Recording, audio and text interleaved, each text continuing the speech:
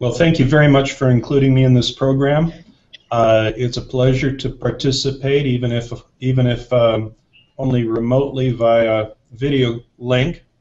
What I'd like to do is to ever so briefly share some of our research on the interconnected influence of deficit, debt, and demography and the implications for investors, specifically for the ETF community. What I'd like to do is to draw your attention first to Exhibit 3 in the materials. I believe you have control there on your end of the slides. This is the world map slide. And what this does is to show the scale of debt, sovereign debt, worldwide measured relative to the economic footprint of various countries around the world in the global economy. And of course, Japan is bright red, massive debt burden, more than twice the world average relative to the size of their economy. You can see Greece, Italy, Spain, Portugal, all bright red, all looking to be bailed out by Germany, which is bright red. So, Germany can't bail anyone out. They're deeply, deeply in debt. The U.S. is a lighter red, 50 to 100% above the world average, but only because we use more aggressive fraudulent accounting than the rest of the developed world. If we look to the next exhibit, Exhibit 4, we can see that John Maynard Keynes' counsel for all of this was, if you've got yourself in a slow growth problem, borrow a little more, spend a little more, and revive the animal spirits of the private sector. And lo and behold, the tangible evidence on Keynes' views is overwhelmingly negative. When you look at 30 countries spanning 30 years of data, incremental spending that boosts the external debt of a nation winds up going hand in hand with slower macroeconomic growth, becoming downright negative growth if the growth in debt is fast enough. If you pose the question, well, doesn't increased debt at least improve growth in the second year or third year or fourth year out? No. If I were to show graphs for subsequent years' growths, you'd find exactly the same relationship, just a little less pronounced in the out years. So Keynes quite simply was wrong. He's popular in the corridors of power because he's the one respected economist who says big government's a good thing. Looking at Exhibit 5, we can see this runs headlong into a demographic challenge. The graph on the left on Exhibit 5 shows the population profile for the G8 economies, the 8 largest developed economies in the world from 1950 to 2050. And you can see on the far left, each band represents a 5-year age cohort. The bottom band was the biggest, 0 to 4 years old, and that was the baby boom. And you can see that bump ripples up and to the right to become a huge surge in septuagenarians in the not too distant future. You can see the top 2 bands on the graph, which represent 65 and up, the senior citizens of the world, were 9% of the G8 population back in 1950.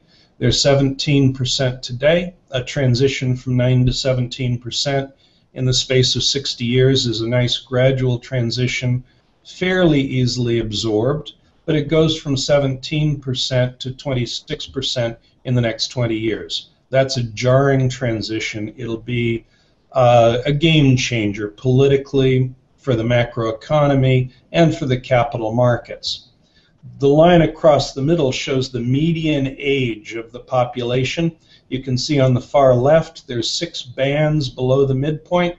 That means the median age was 30, and it stayed there for almost 30 years, then gradually rose to a current median age of 41. It's slated to continue rising to about 45 by mid-century. The BRICS are a very different picture. Back in 1970, there were 4 bands below the midpoint, meaning that half the population of the BRICS was teenagers or younger. No wonder these economies were such a mess. No wonder they were politically so unstable. Anyone in the audience who's had firsthand experience with teens can probably readily attest that an economy built on a foundation of teenagers is not likely to be very politically stable or very economically efficient. And you can see the transition over the next 30 years takes them from median age of 30 to median age of 40, exactly the transition that the G8 had over the last 60 years. So from a demographics perspective, the BRICS will be squarely in the demographic sweet zone for GDP growth, much as the G8 was over the last 60 years. We did some work that was published in 2012 in the Financial Analyst Journal, in which we found a very powerful link between demography and GDP growth, shown on Exhibit 6. And what you can see on this exhibit is that the link is primarily for ages 20 to 44. The BRICS are coming into that sweet spot. The developed world is exiting that sweet spot. And the implications of this are actually very straightforward. If you look at Exhibit 7, we can actually trace the portion of GDP growth that would be attributable to demography alone. And what we can see here, the blue line is for the G8, the green line is for the United States, and you can see 50 to 100 basis points per year outsized GDP growth attributable solely to demography over much of the last 60 years, especially the second half of the 20th century. China, the banded red line, and the BRICS, the dark single red line, also enjoyed a tailwind that really only started in the mid to late 80s. They were too young a population to enjoy rapid growth before that. They came into their own back in the late 80s, and they'll be in that sweet spot for a while longer. Then we come into a period of abnormally low GDP growth as populations age and as we enter a period of time when the labor force grows slower than the population, creating a drag on GDP, and when the working age population gets older.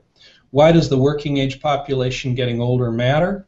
Because young adults are the ones who have rapid growth in productivity. It's not that older workers are unproductive. They're not. People reach peak productivity typically in their 50s. But in your 50s, you wind up, if you're at peak productivity, with stable productivity. Your contribution to GDP is wonderful. Your contribution to GDP growth is nothing. When you're a young adult, your contribution to GDP is more moderate, less impressive, but your contribution to GDP growth is awesome as your productivity is soaring. And so that's the transition that we see coming. And you can see China has some serious problems coming after 2030. So it's a ways out. People talk about the great demographic wall of China. It's 15 to 20 years out, but it's coming. Meanwhile, we're already in the early stages of a major slowdown in normal GDP growth. There's nothing wrong with it. If we expect slower growth, we're going to be fine. I gave our demography work a presentation in Vienna, and somebody in the audience during the Q&A stood up and said, I'm from the Netherlands. We peaked in relative affluence and relative wealth 400 years ago, and we've had slow growth ever since. I can tell you, slow growth with an affluent base is not a bad thing. So it's actually not a dismal story at all. It just means that we've had our easy growth, and that the growth ahead is likely to be slower. If we're ready for it, if we brace for it, if we expect it, we're going to be fine. So those are the headwinds that we face. Now, when it comes to forward-looking returns, past is not prologue. The easiest evidence of that is on Exhibit 10. Bonds in the United States have had a 30-year return of 8%. How many people really think that we're likely to get 8% from bonds in the coming years? Of course not. The yield is 2.5. The yield and the subsequent return, the yield is in blue. The subsequent return is in gold. The yield and the return are joined at the hip. They're rarely more than 1% apart. And so what we find is past is not prologue. Building blocks of return are what matters. So when we look at stocks, take a look at Exhibit 11. For UK investors, the developed yield, the FTSE developed yield, is 2.6%. Real earnings growth, the long-term average real earnings growth for the FTSE developed index has been 1% over and above inflation. UK inflation, break-even inflation, is 2.7, which puts reasonable return expectations at about a 6% return. So if we're likely to get 2 to 3 from our bonds and 6 from our stocks, we'd better ratchet down our return expectations. Again, it's not a terrible story. It just means that return expectations need to be more grounded. Does that mean that there aren't opportunities? No, it does not. There's lots of opportunities. Take a look at Exhibit 12. The developed economies of the world, debt to GDP is 77%. For the G5, it's 117%. For emerging markets, it's 39%. Half that of the developed world, a third that of the G5, and yet the yield to maturity is 300 basis points higher. Well, isn't the yield higher because the credit is so much worse? Not really. The credit is single A versus double A on average. Well, isn't it higher because the default risk is much higher? Well, you can insure against default risk using a credit default swap. Credit default swaps for the developed economies will cost you 80 basis points, leaving you a net yield of only 1, way below the rate of inflation, and negative real yield. For emerging markets, you pay 30 basis points more. That sounds like free money. You pay 30 basis points more to insure against default in order to pocket 300 basis points more yield. Why aren't the investment banks all over this arbitrage? It's very simple. Investment banks don't like 5-year arbitrages. It's not a pretty picture to put on a 5-year arbitrage and then wait 5 years to cash in. Take a look at Exhibit 13, another very interesting bifurcation. We're looking at U.S. equities with a Shiller PE ratio of 23.5. Very expensive by historical standards, and Wall Street says, never mind the Shiller PE ratio, we're at a new earnings base. The old earnings troughs don't matter. You don't want to average those in. Well, they may be right or they may be wrong. History suggests that they're usually wrong when they make that claim, but they might be right. But then turn attention to emerging markets. They're trading at 13 times their 10-year smoothed earnings. Now, which set of economies is likely to have the faster growth in the years ahead? I'd place my money on emerging markets. So it seems to me that this is a very easy decision to make. We can also look for alpha. We can look for opportunities to move into smart beta strategies. I was listening to the panel on smart beta, and it's correct to say that there's nothing smart about smart beta. Beta is simply beta. But it does not make sense necessarily to invest reflexively into an index that automatically holds more of a company simply because it's more expensive. Here we can see that on an all-world basis, from 2000 to 2012, the MSCI ACWI index would have given you a lofty 2.3%. FTSE RAFI All World, 7.5%, a 5% increment. For the U.S., S&P, 1.6%, just equal weight those same 500 companies and you get 500 basis points more. Fundamentally, invest and find the 1,000 largest businesses, weight them by the size of their business, and you get 4.5% more. Using the emerging markets, we find that MSCI emerging markets gives you an 8.9% return, fundamental index, a pretty impressive step up, an additional 6.5% return. So the smart beta strategies, by contra-trading against the market's most extreme bets and by not loading up on companies just because they're expensive, also seem to offer us tools for ways to invest to improve our returns. In other words, there's a number of ways to improve our long-term returns. We can consider other asset classes. We can build a third pillar. We can use emerging market stocks and bonds. We can invest in alternative asset classes, commodities, REITs, inflation-linked bonds, and so forth. The ETF arena is behind the curve on offering products in this space. 5 years ago, the ETF community offered essentially nothing in this space. Now it's catching up, and thank goodness for that.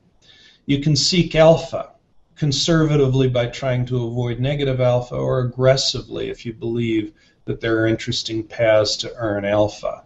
Again, the ETF community was profoundly behind the curve on this in its early days. Now it's catching up, and catching up fast.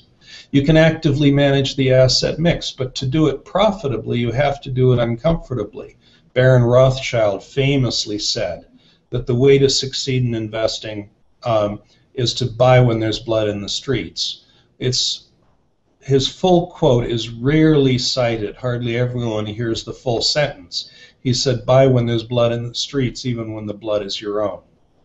The ETF marketplace affords us opportunities to consider other asset classes and to seek alpha. Active asset allocation, I know, is under consideration in the ETF community, and products are under design. Some fledgling products are already available. I think this is an area of rapid development. But investors need tools. They need tools that can help them prosper. What's readily available in the marketplace doesn't fully meet their needs. Thank you for your time. I'm happy to entertain any questions at this point. Rob, maybe I have a question for you. What do you think, like, for example, now you say like the emerging markets value, in terms of value, it's probably rather undervalued, right, compared to US, for example. Yes. Do you think like things will persist? That it's almost like the question is the free lunch or this value, because it's definitely also a risk factor. Like it's not exactly clear how much is risk.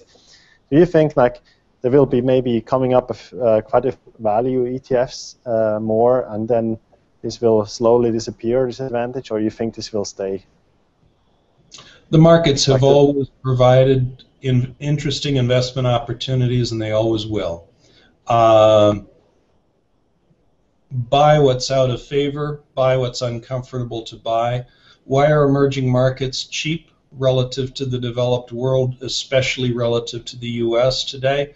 Well, the U.S. has been perceived as a safe haven. Perhaps recent chaotic events in Washington will reshape that perspective, but who knows? Meanwhile, the emerging markets, well, there's blood in the streets. And with blood in the streets, with tumult in various parts of the emerging markets, of course they've become cheap. It's the tumult that creates the bargains. Now, that's not to say that bargains can't become cheaper bargains. And so when one buys bargains, one has to be prepared to shed a little of your own blood, because you can't pick the bottom. The nature of contrarian investing is that you average in. You buy when it's cheap, and if it gets cheaper, you buy more, meanwhile having shed some of your own blood on those first purchases that were too early before the bottom. And that's the uncomfortable part of contrarian investing. That's why so many people do it so badly.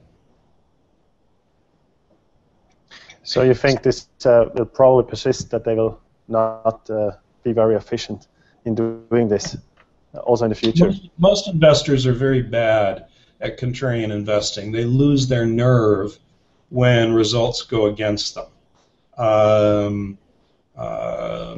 Consider, for example, that inflation hedges have become a lot cheaper in the last 6 months as inflation fears have waned.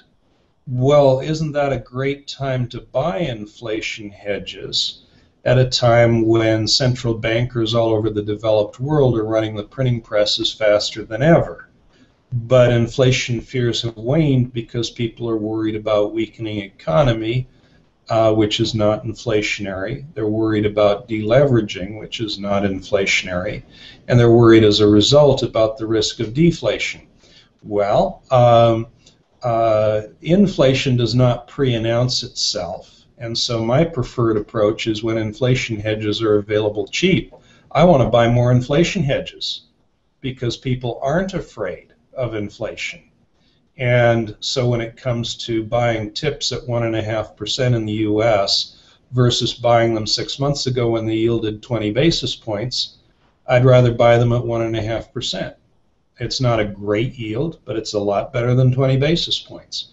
And so we look around the marketplace and like to buy when things are out of favor and when there are more people thinking about lightening up than thinking about buying. What do you think, like, how much extra return could you take out of such a strategy, like realistically over time, like over like 10 or 20 years, like per year? Well, thinking of those three paths to incremental return, looking outside of mainstream, investing in the uncomfortable markets that are not widely understood, they're likely to be priced to offer 1% or more higher than mainstream markets. Looking for alpha, looking for managers and strategies with skill or structural alpha, which I think fundamental index captures, an ability to add an additional 1 or 2% there makes sense. Tactical contrarian investing, shifting money out of markets that are popular and beloved and into markets that are feared and loathed. It's wildly uncomfortable, and therefore expecting to get paid an extra 1 or 2% for that fear factor makes sense. Well, that's 3 layers of 1 to 2%, even if you take a conservative view that maybe you're going to get an extra 1% from each of those layers, you could improve your long-term returns by perhaps 3% a year. Over long periods of time, that compounds mightily. It's really an issue that the people go out of the markets at the wrong time. So considering that, you think it adds value? For example, if asset managers would like